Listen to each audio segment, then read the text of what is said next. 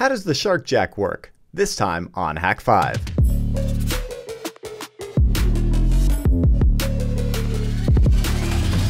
Hello and welcome to Hak5. It's your weekly dose of technologist. I'm your host, Darren Kitchen, and I can raise my arm over my head. This took a few weeks of physical therapy. I got hit by a car. Wear your helmet, kids. I was wearing mine, and if I wasn't, I probably wouldn't be here right now. So be safe in the bike lane. But this video, I'm talking about the Shark Jack, what it is, how it works, and a little bit about the design. And for the most part, if you've been watching Hak5 for a while, you might have figured out that basically the Shark Jack follows in the footsteps of, say, the Bash Bunny, and like its smaller brother, the USB rubber ducky, and is in fact a hot plug attack tool, but for Ethernet instead of USB. But to answer the question, what is the Shark Jack? It is a payload platform that runs scripts and programs to automate IT tasks and pen testing tasks. It speaks the Hak5 language, as it were, with its RGB LED for status, its little toggle switch to flip between arming mode and attack mode. Of course, it's got a simple scripting language with the power of Bash, and of course, there's a lightweight Linux sock under the hood, so you've always got a root shell waiting for you. But that's pretty much it. I mean, how does it work? Well, the gist is you charge it up, you charge the little internal battery, you flip this here switch to attack mode, boop, and then you go ahead and plug it into a LAN, a LAN that you have obviously permission to test, and then the payload will run. And then depending on what that payload may be, it may get an IP address from DHCP, it may run in stealth mode, then it's going to do a bunch of stuff. And generally, when the light goes green, the trap is clean, meaning it's done with its attack. You can go ahead and unplug it. And then if you flip the switch here over into arming mode and then plug it into your computer gets an IP address from the Shark, and then you'll be able to pull off all the loot, all of the logs and all the good stuff it nabbed over SSH, and that's also how you can change out the payloads. That's the gist, right? I mean, to make it even easier, of course, it's Cloud C2 equipped, which is our Hak5 self-hosted cloud management system. So if you want, you can get the loot, you can change out payloads, you can get a root shell right from your web browser. Like seriously, the browser on your phone. So anyway, that's the just an epic feature. And if you haven't tried Cloud C2, go and check it out. There's a free community edition available. And it's not hosted by us. We don't see your bits. It's all, your bits. We don't want your bits, as it turns out. That's just not something I want to get involved in. I don't know if it's the pain meds, but I am just like super happy. And the thing is, this is something that I have wanted my whole career. Even starting as like a sysadmin, it's crazy to think how simple and powerful it is to have a little Linux box in your pocket, a little battery powered guy with an Ethernet jack to test networks. And, I figured I'd speak a few words about the design because this has been a really fun project to design. There's been a lot of really cool challenges in making the device, namely, so conveniently small.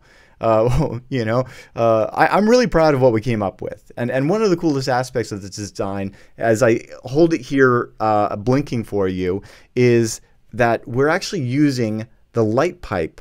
We're using the RJ45 jack as a light pipe, which I just thought was really cool. That way you can see the red, green, blue LED. And from, there you actually have a jack, not a port, right? But like in the same way that you have a jack on any USB device, you've got a jack on an Ethernet device, which may not sound like much, except think about anything out there that does this. You're not going to find one. They're not SMT parts. So that took a little bit of fun industrial engineering, and it's not something you find every day. So I'm really proud of that. And it's also the first Hak5 product with a battery in it. So that was fun. It's the reason why, it comes in the cool metal tin. It's the reason why it's so important to read all of the important information about lithium batteries and things of that nature. But otherwise, it's just a really fun experience learning how to do battery-based stuff. And the cool thing about that means you can flick the switch and run your payload on any port, right? It doesn't have to be you know, a PoE port. So it'll do both PoE or power over Ethernet and the like much more common non-PoE ports. And then charging it up USB-C, you could literally charge it off your phone if you wanted to. It only takes a few minutes.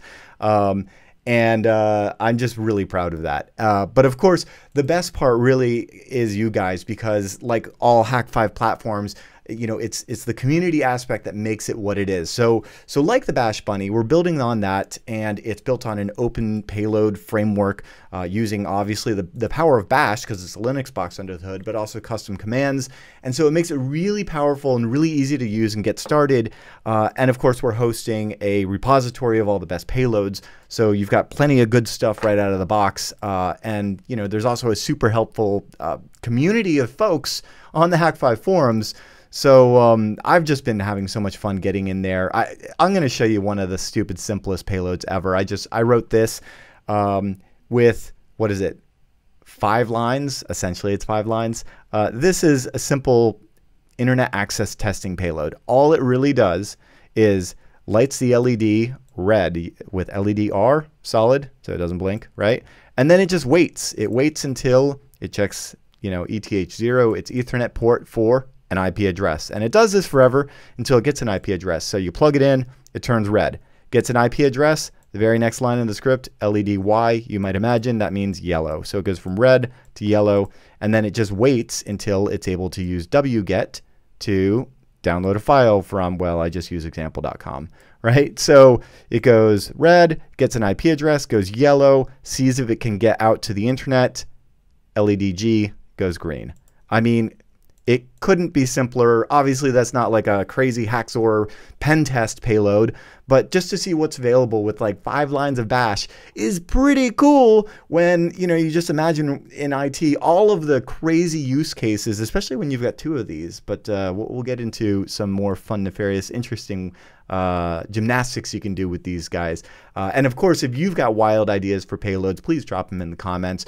We're working on a firmware update coming out here real soon that's going to be adding a bunch of really cool tools like hping, TCP dump, P0F, ngrep, and ping. I mean, so many awesome things that you can do when you've got this kind of a little Linux box. So let me know what you would like to run on this in the comments. And we're also going to be kicking off another series of this here payload, covering all the best, as well as, you know, you getting the ability to win some awesome Hak5 gear with an epic new gear giveaway campaign. But that was it. I just wanted to today give you guys the gist and what's coming up and a little deeper dive. And I can lift my arm over my head, so I'm proud of that. And I wanted to hint that we're soon going to be presenting some awesome content on the channel from Glitch of Glitch Tech and Cody of Redia and MG of OMG and probably WTF if you've ever met him. But in any event, that's it for right now. It's good to be back. And with that, I'm Darren Kitchen. Always wear your helmet. You know, even while watching YouTube videos, just in case. You never know. And trust your techno list.